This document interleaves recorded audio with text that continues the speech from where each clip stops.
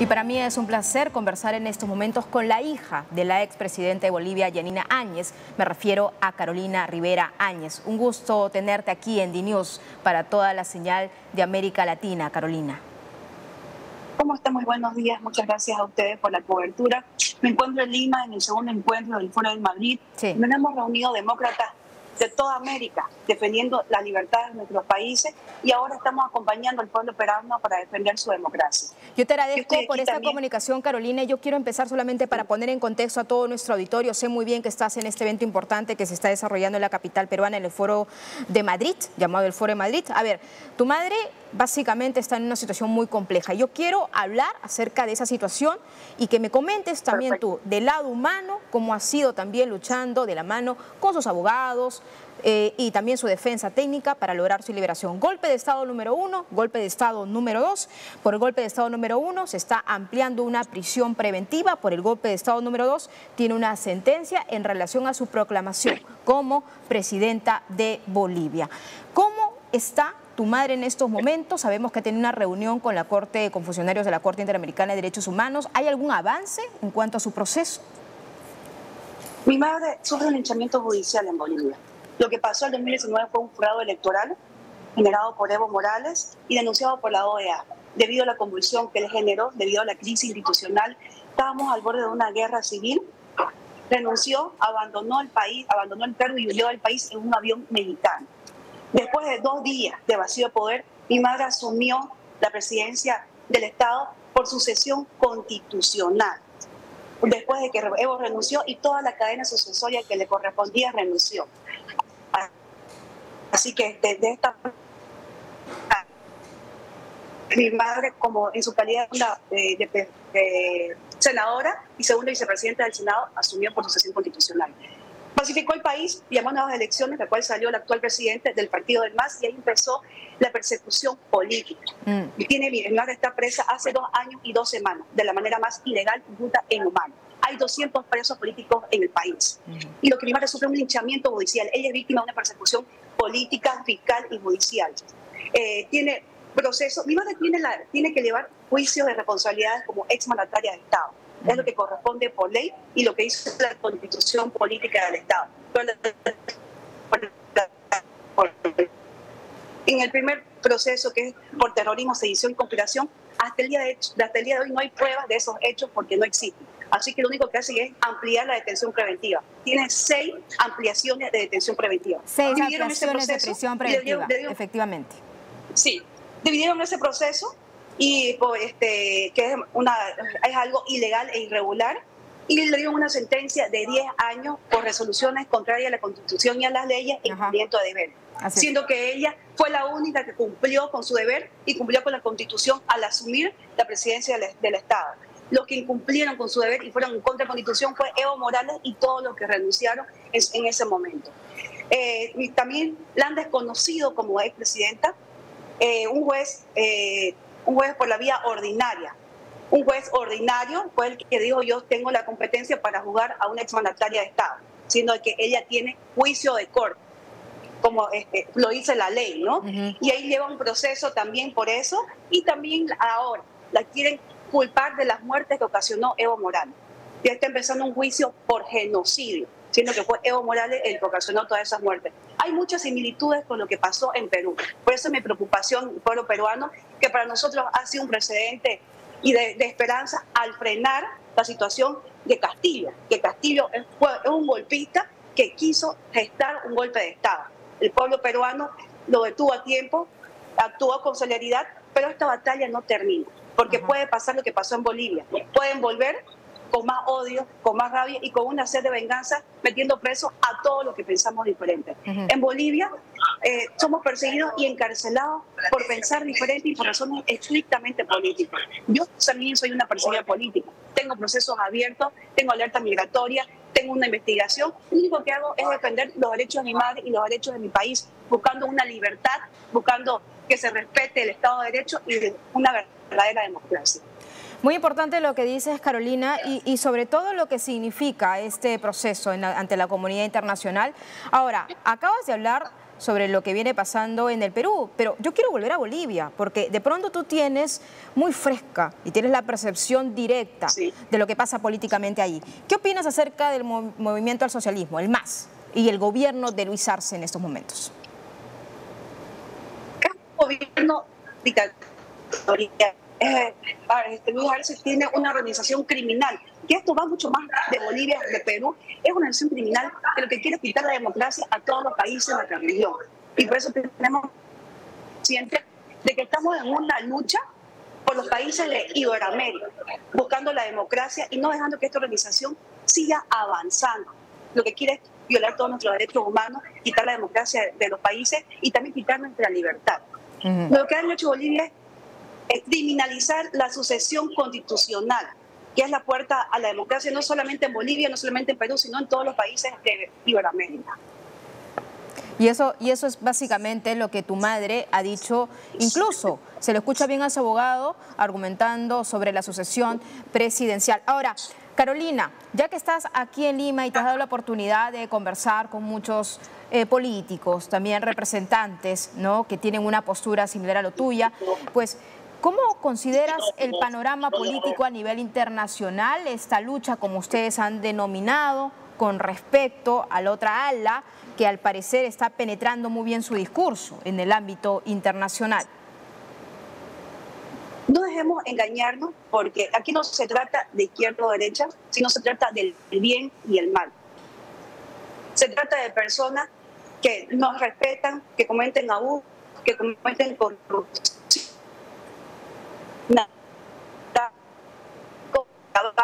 Con una que al prójimo.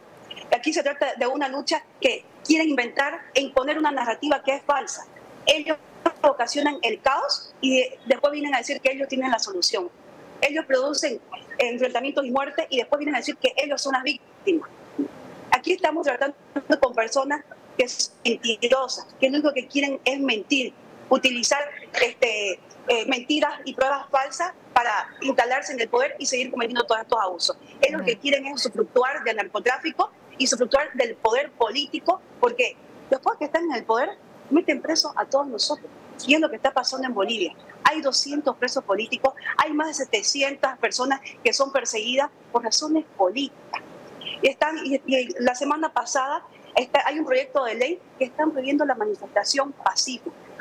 Así es una situación terrible y oscura, y lo que estamos pasando en Bolivia, y que eso da un precedente dañino que va avanzando, porque esta organización criminal de que viene con un libreto de Cuba, Venezuela, Nicaragua, ahora Bolivia, que quiso también entrar en Perú, es el mismo libreto de perseguir y encarcelar a toda la oposición para ellos perpetuarse en el poder. Ahora, ¿tú tienes temor también de ser encarcelada?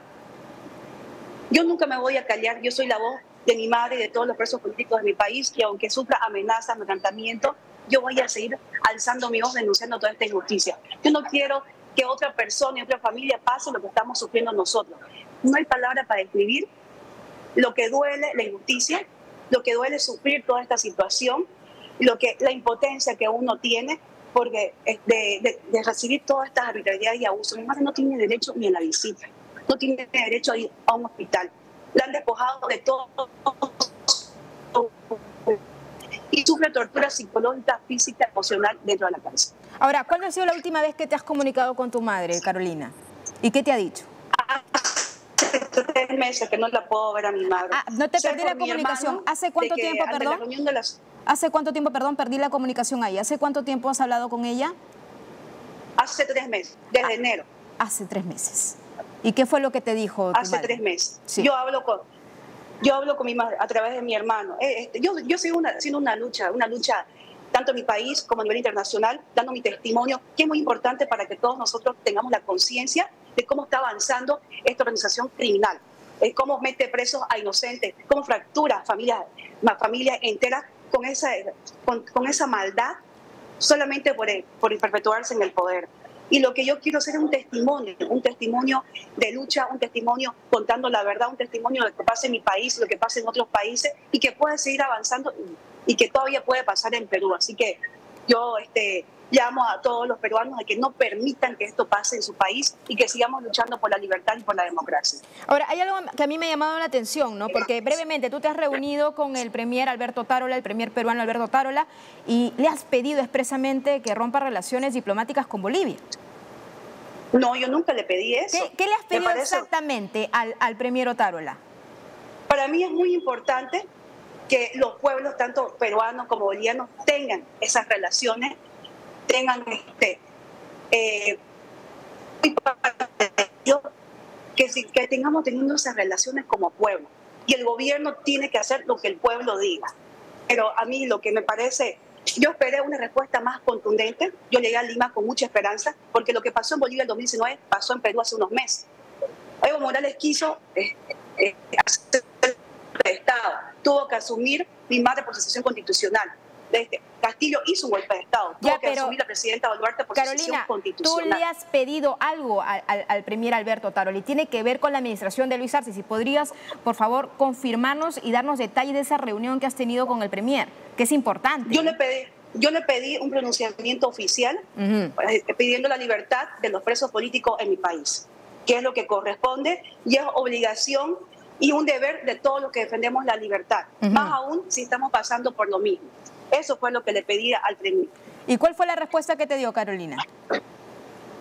Me dijo de que no podían cortar relaciones diplomáticas. Yo le dije, yo no le estoy pidiendo que corte relaciones diplomáticas. Yo lo que le estoy pidiendo es que se pronuncie por los presos políticos de Bolivia, exigiendo la libertad, que se respete el Estado de Derecho y que se respete la democracia de todos los países de nuestra región, que es lo que corresponde, y más aún si ellos también han sufrido toda esta situación y han sufrido toda esta crisis institucional. Y aparte, yo no quiero de que ellos pasen lo mismo que pasó mi madre. Todas las muertes que ocasionó Evo Morales se la están acusando a mi madre ahora. Todas las muertes que han ocasionado en estos meses, Castillo, con toda esta organización criminal, pueden acusarla en el futuro al gobierno actual. Y eso es lo que tenemos que ser conscientes todos. Carolina, ¿cuántas investigaciones se te han abierto en tu contra en Bolivia? Tiene que hacer lo que dice el pueblo. En Bolivia el gobierno ha pedido a 32 entidades públicas y privadas que hagan una investigación. Tengo un proceso abierto aún, que ellos han dicho que lo han cerrado, pero sigue abierto. Y tengo 4 procesos que hasta ahora están cerrados, pero que cualquier rato ellos lo pueden abrir. Ellos tienen a la justicia y el Ministerio Público totalmente utilizándolo en este tema de perseguir y encarcelar a las personas que pensamos diferente. Porque lo único que yo hago es defender los derechos de mi madre, defender los derechos de todos los presos políticos y defender, porque esto es una causa mucho más grande, la libertad de mi país, que se respete el debido proceso y el Estado de Derecho, que ahora en Bolivia no hay justicia y ya no existe el Estado de Derecho. El debido proceso que, según también he escuchado en varias oportunidades, no se le ha respetado a tu madre. Pero quiero preguntarte sobre el futuro, la proyección que tienes. Me imagino que también estás en comunicación con sus defensores técnicos, estrategia legal. ¿Cuáles son los puntos que van a tratar de buscar para revertir la situación judicial que tiene tu madre?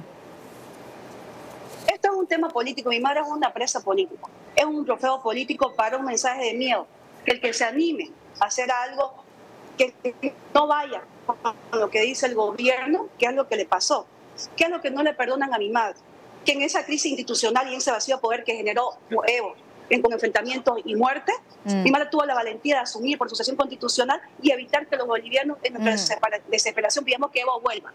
Eso es lo que no le perdona. Y sobre todo, que la tienen como un trofeo político. Y sobre todo que las instancias internacionales también ya se vienen pronunciando acerca no solamente de la forma de este proceso, porque a tu madre no se le permitió estar presente cuando fue condenada. En su propio juicio. Y claro, entonces hay debido proceso, hay elementos que son válidos y ya desde afuera, desde la comunidad internacional, están poniendo mucha atención a cómo ha sido incluso la forma del proceso, no solamente el fondo, también la forma. Carolina, importante tu participación en este foro y ahora me gustaría saber, claro, durante tus discursos, declaraciones y también encuentros con otros políticos. ¿Es posible que tu madre pueda salir de la cárcel? Sé muy bien que tú dices eso no tiene que ver en un ámbito jurídico, ¿no? Porque acá se utiliza argucias jurídicas para mantenerla presa, porque es una presa política. Pero ¿qué forma? ¿De qué forma? O sea, ¿qué quieres tú y qué buscas tú? De pronto la liberación sí, es cierto, pero ¿de qué forma? ¿Cómo podría darse esto? Y si se tiene también apoyo, ¿te sientes apoyada por la comunidad internacional? Un apoyo de la comunidad internacional. Hay informes que dicen que la justicia en Bolivia está siendo utilizada para persecución política. Lo dice el informe del GIEI, lo dice el relator de lo dice el Departamento de Estado de Estados Unidos, lo dice también Naciones Unidas, lo dice también la Unión Europea.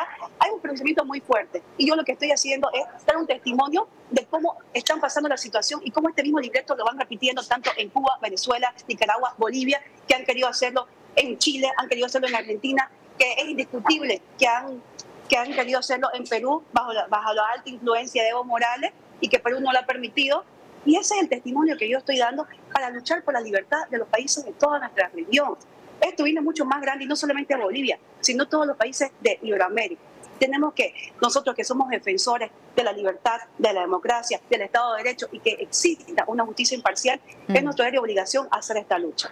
Yo te agradezco mucho por esta comunicación, Carolina Ribera Áñez, hija de la expresidenta de Bolivia, Yanina Áñez, y sobre todo también poniendo en contexto, también hay otro preso político, el señor Luis Fernando Camacho, el gobernador de Santa Cruz. Muy buenos días, que tengas un gran día y sobre todo tu estadía aquí en Lima. Muchas gracias. Muchas gracias, Dios la bendiga, gracias.